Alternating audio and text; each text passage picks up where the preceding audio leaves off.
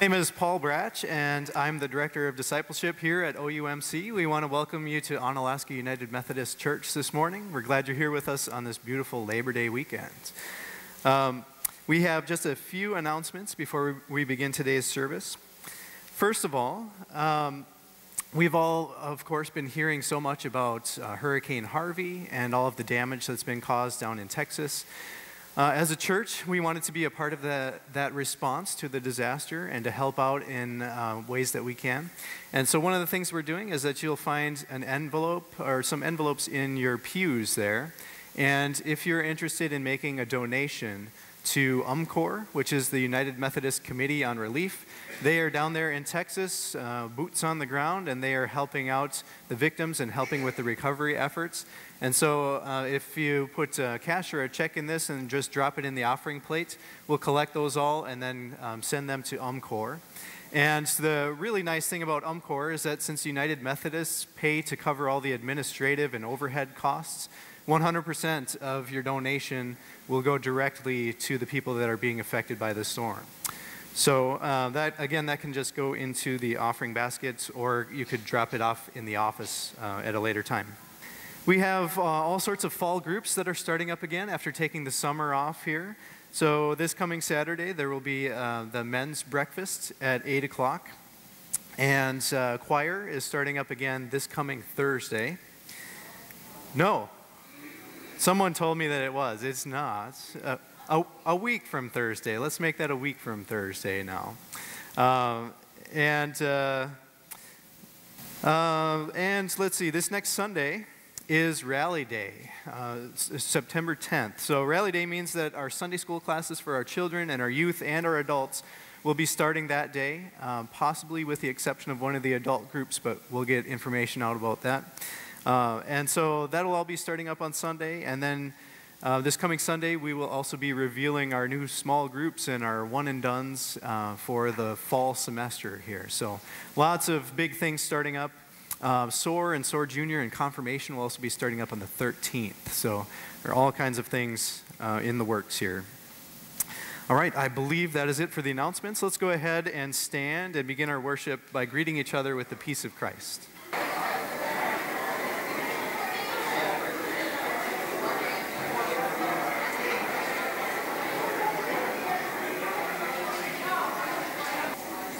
Good morning. Let's join us with a call to worship as on the screen or printed in the bulletin. Sing praises, O God, to God, O you saints, and give thanks to God's holy name. We exalt you, O God, for you have restored us to life. We may cry through the night, but your joy comes with the morning.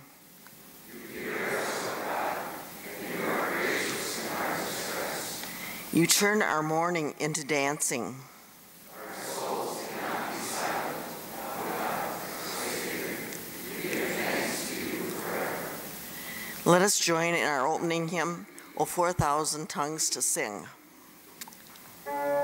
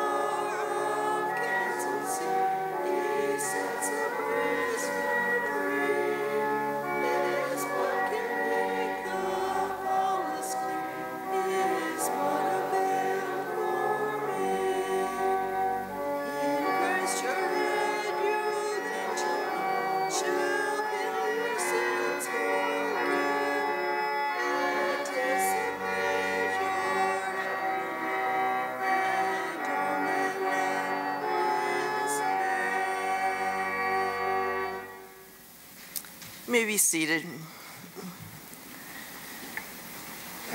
The scripture reading this morning comes from Jeremiah 31, verses 31 through 34.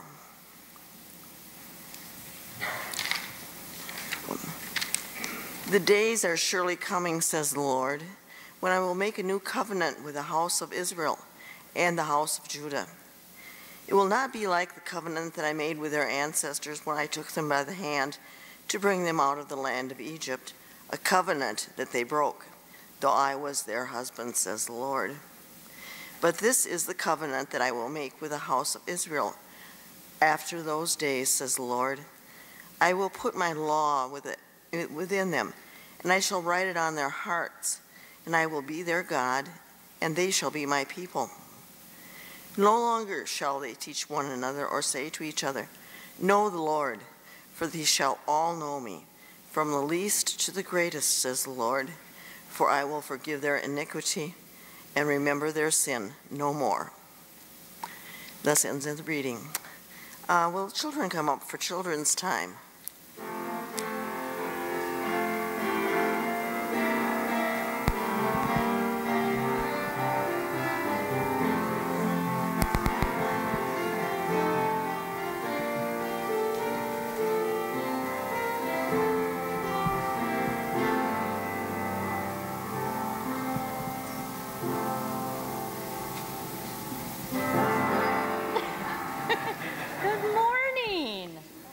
Nice to see you guys today, out for the holiday.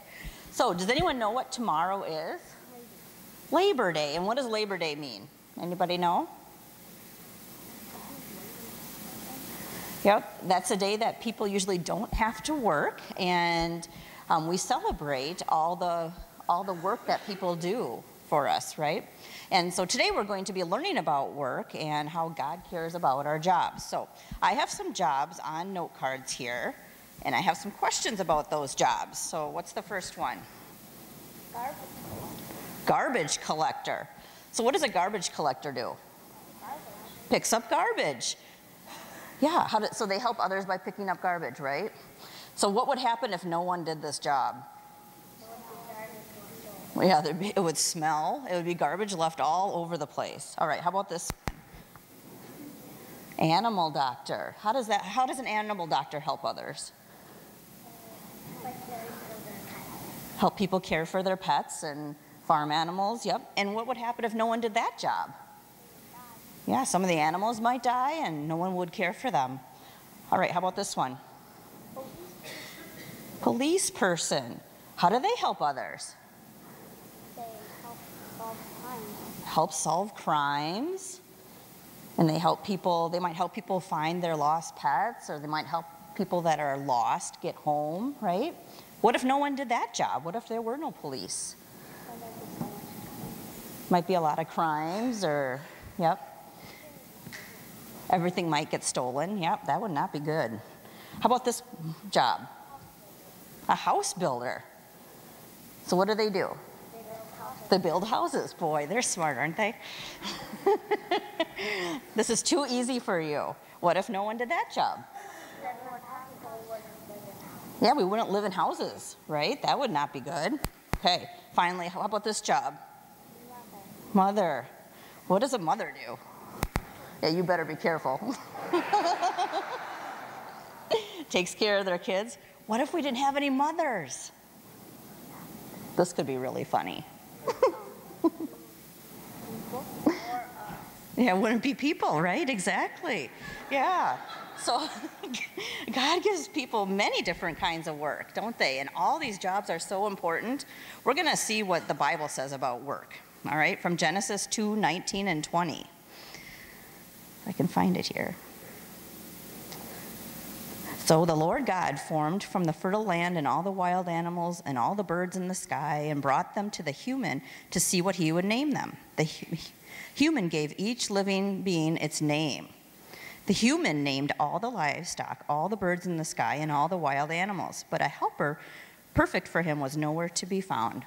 So humans had a job right away, right? They had to do all the naming. That might be hard. Yeah. Yeah, so God wants us to do our best work in whatever we do, okay? So we're going to talk a little bit about what you guys can do how can you work? I know you're just kids, but what can you do for work? How can you help people? You can do a lemonade stand, help people who are thirsty that are out for a walk, or you could donate your money. Any of you guys help your mom and dad around the house a little bit here or there? Yeah.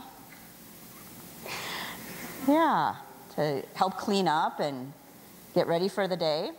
Okay, so I want you guys to celebrate all the work you do too tomorrow, okay? All right, let's pray. Dear God, help us to try to have a good attitude about work and forgive us when our attitude is bad.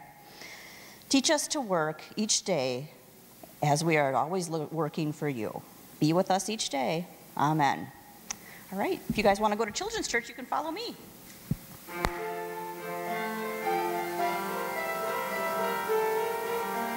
Please join me this morning in our prayer of confession, which is in your bulletin and up on the screen. Almighty and merciful God, we confess that we have sinned against you in thought, word, and deed.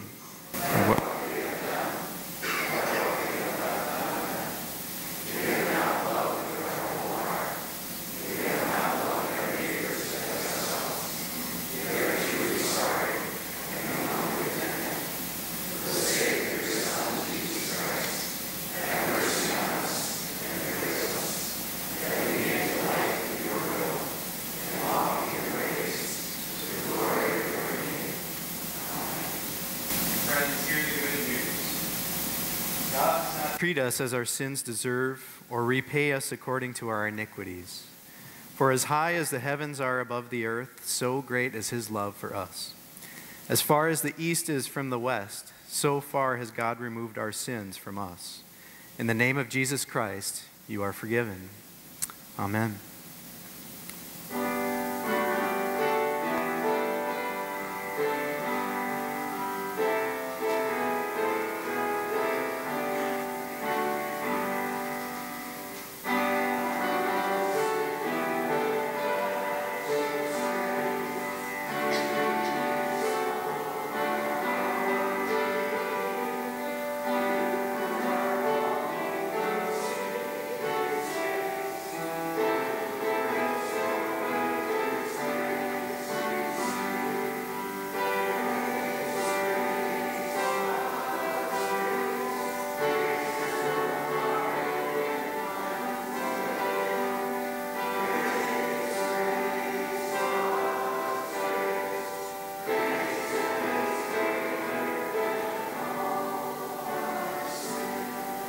Well, one of my favorite TV shows of all time is the show Seinfeld.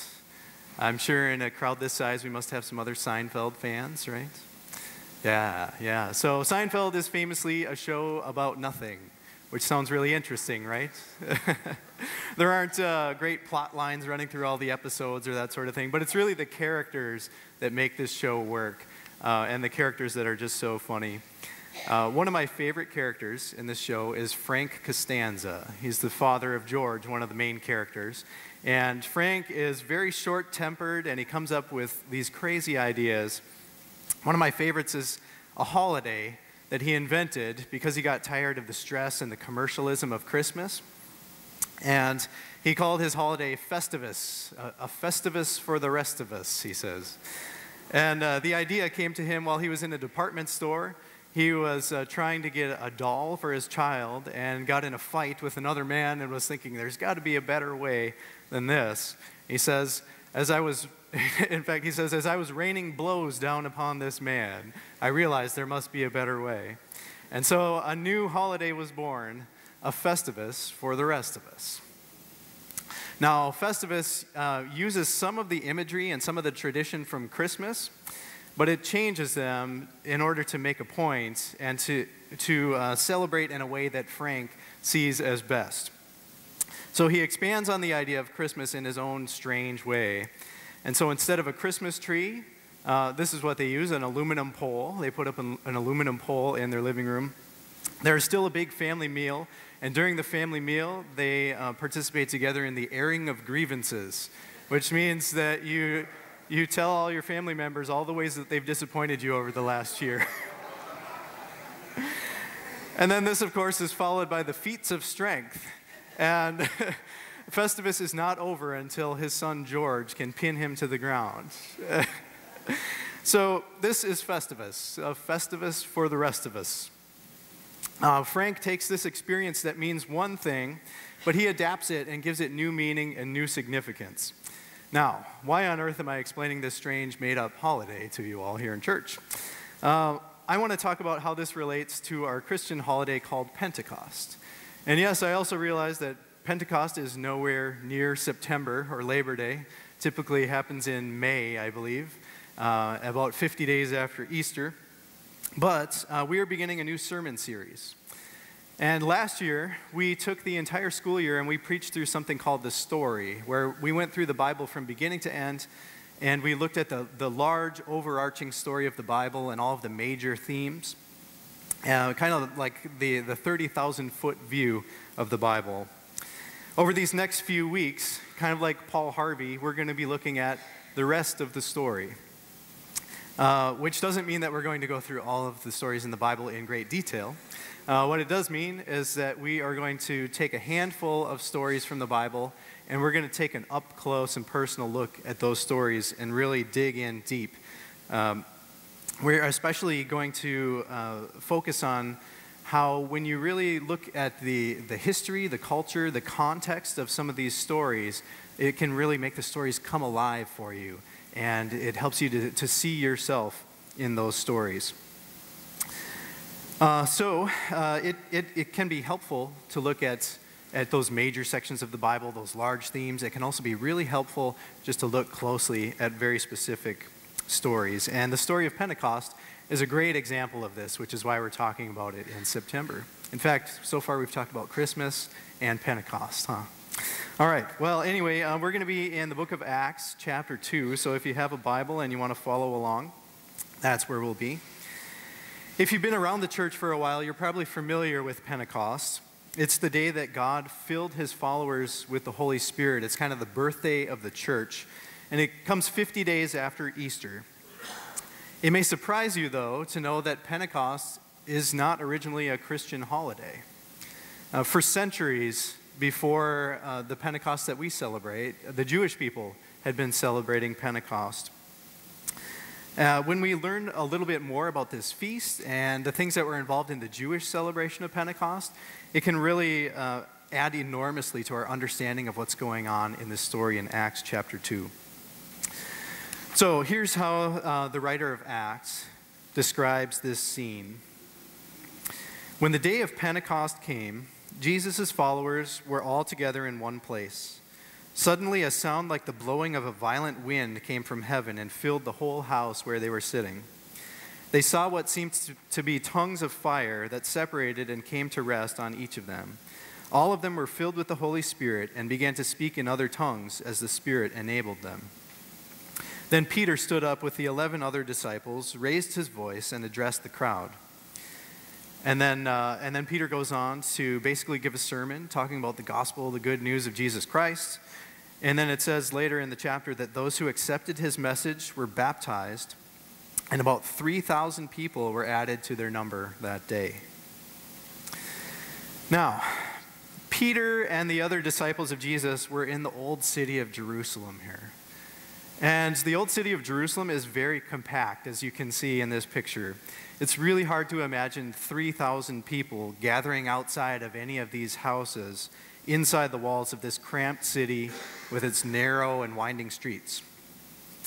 But what if the house that this writer is speaking of is not the upper room of a house, as many people imagine, but actually the temple itself that the Bible often calls the house of God?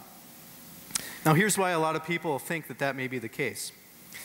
Pentecost, which was called Shavuot in Hebrew, means the Feast of Weeks, is one of the three major festivals that required Jews to travel to the temple. So no matter where you lived, you were supposed to make a pilgrimage to Jerusalem and the temple to celebrate this festival.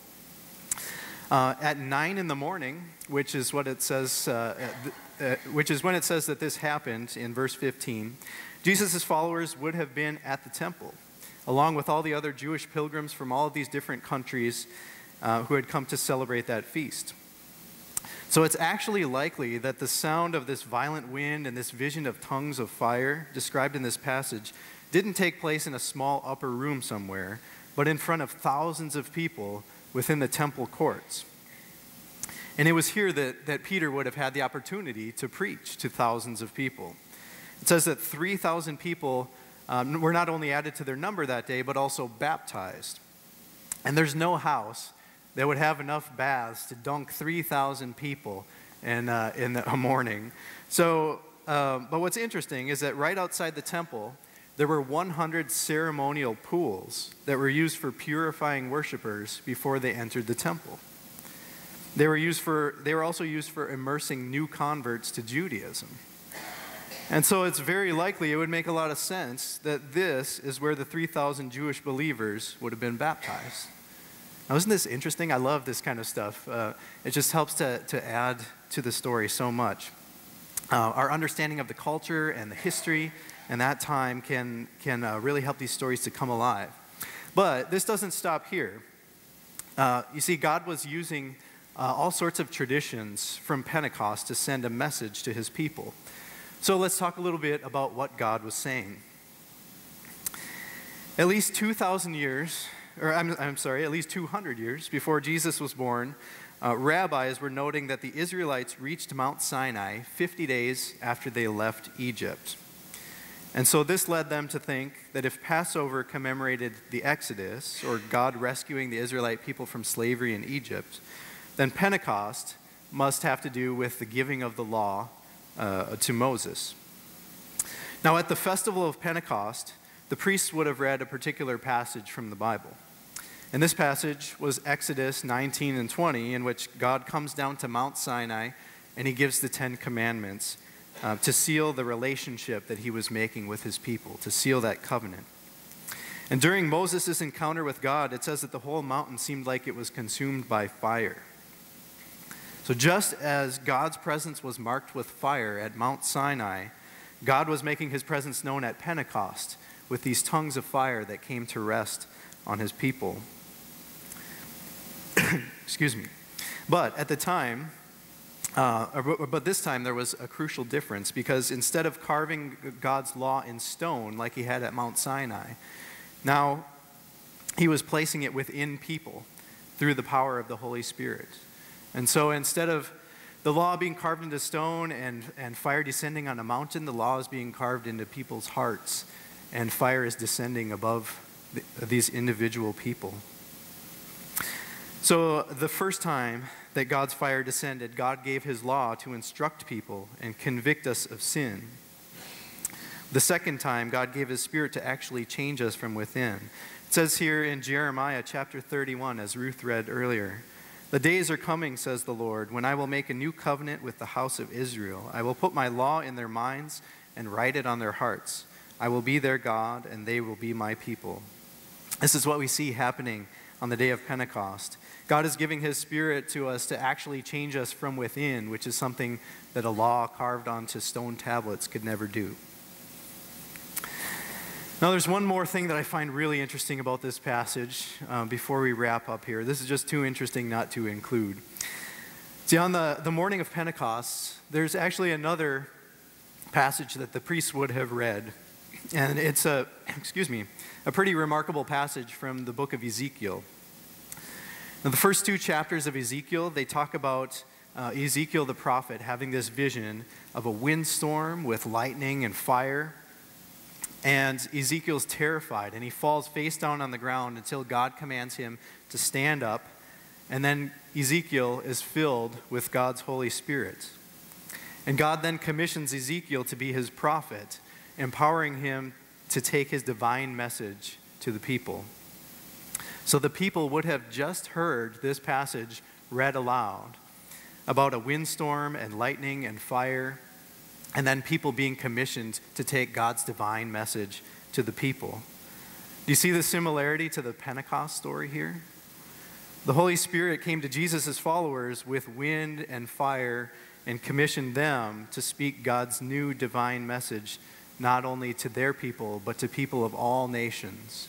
who were represented by the people from all the nations who were gathered there for this festival. See, Pentecost was a festival for the Jewish people, but like Frank Costanza, if I can compare God to Frank Costanza, forgive me, God uses the traditions of Pentecost in order to make a point, but he also expands on it. He changes it, and he gives it new meaning and new significance. And it's even greater than what God just did among these 12 disciples or among those 3,000 converts on one particular morning.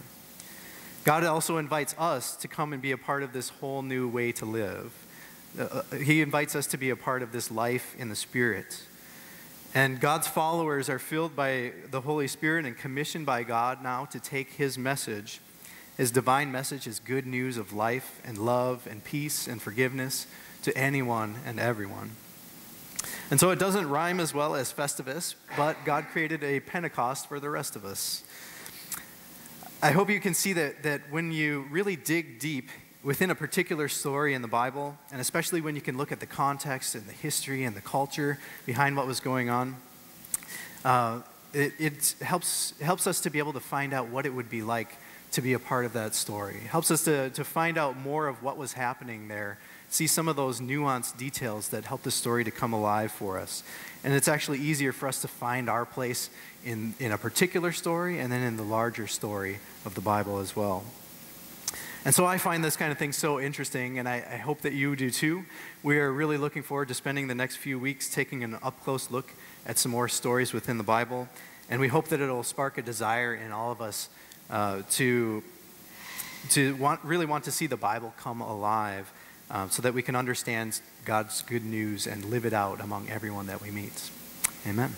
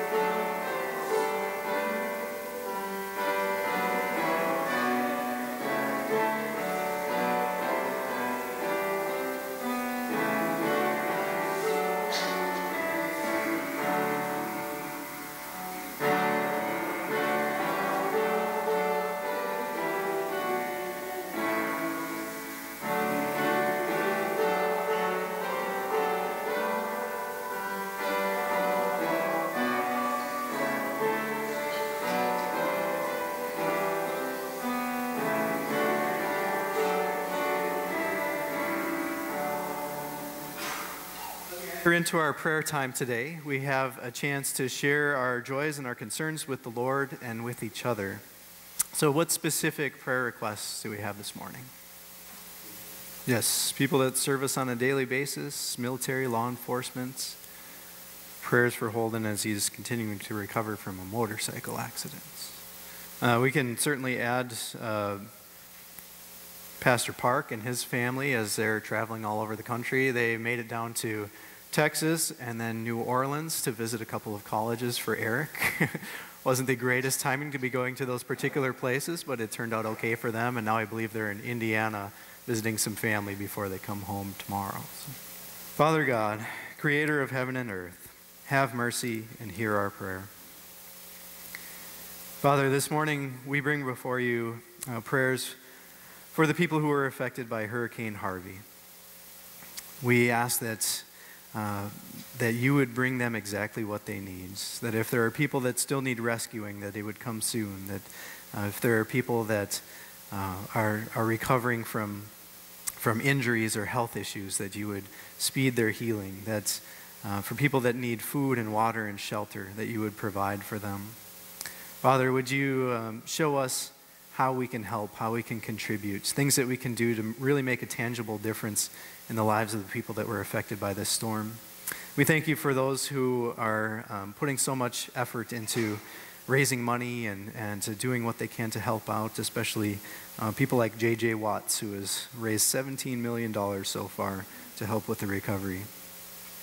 We just pray that the outpouring of love and help would continue for the people affected by that storm.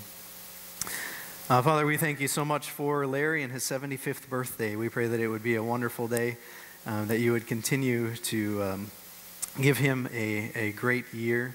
We thank you for his presence here in our community and for all the ways that he touches our lives.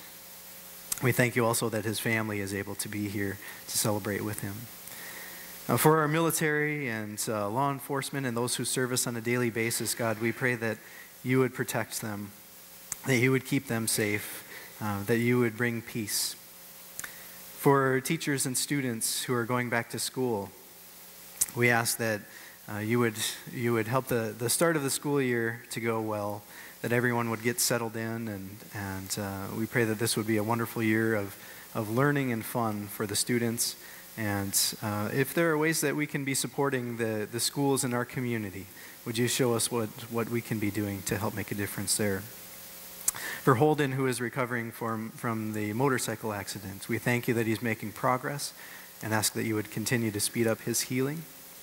And for the Hunter family who are traveling, we thank you that they've had safe travel so far. I pray that would continue, and that Pastor Park and Pastor Onalisa would all come back refreshed. Father, for all of these requests, we ask that your kingdom would come on earth as it is in heaven. Would you come and bring good out of difficult situations? Would you bring the peace, the healing, the joy, and the hope that we so desperately need? And we ask now that you would bless us, empower us, and send us out to share your love with everyone that we meet. And we join together now to pray the prayer that Jesus taught us. Our Father, who art in heaven, hallowed be thy name. Thy kingdom come, thy will be done, on earth as it is in heaven. Give us this day our daily bread, and forgive us our trespasses, as we forgive those who trespass against us. Lead us not into temptation, but deliver us from evil. For thine is the kingdom,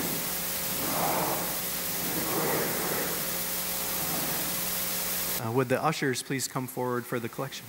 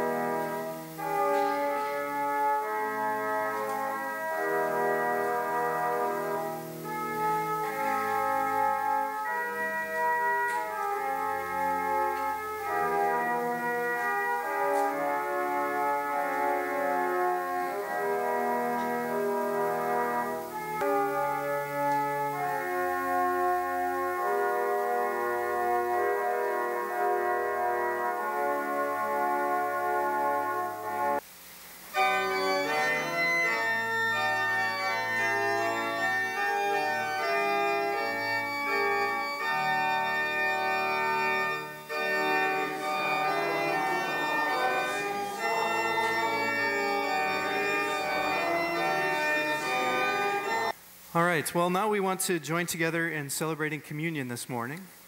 And I would like to ask the communion helpers to come up right now and go ahead and start getting ready. Everyone is welcome to participate in communion here at OUMC. This is not our table, this is God's table. And anyone who wants to have an experience with God this morning is welcome to participate. So we serve communion in two ways. On your left over here, we will be serving by intinction, which is a fancy word that means that when you come forward, put out your hands, you'll receive a piece of bread. You can dip that in the cup of juice and then eat both together. On your right, you will receive a piece of bread and then an individual cup of juice. There is also gluten-free bread on that particular side, so feel free to choose whichever side you prefer. If you're unable to come to the front, when the lines start dying down up here, just raise your hand, and some of our communion servers will come back to serve you. For everyone over on this side over here, we will have a Stephen minister available to anoint you and pray for you also.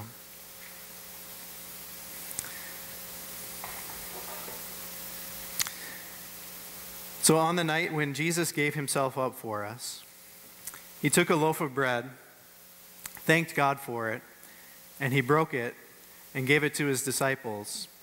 And he said that this bread is my body, which is given for you. Eat this in remembrance of me. And when dinner was over, in the same way, he took the cup and he gave thanks and he gave it to his disciples and said, "Drink this, all of you. This wine is my blood of the new covenant and is poured out for you for many for the forgiveness of sins. Do this as often as you drink of it in remembrance of me." Let's pray. Father God, as we remember these your mighty acts in Jesus Christ, we offer ourselves in praise and thanksgiving as a holy and living sacrifice, in union with Christ's offering for us, as we proclaim the mystery of the faith that Christ has died, Christ has risen, Christ will come again. Pour out your Holy Spirit on us gathered here and on these gifts of bread and juice.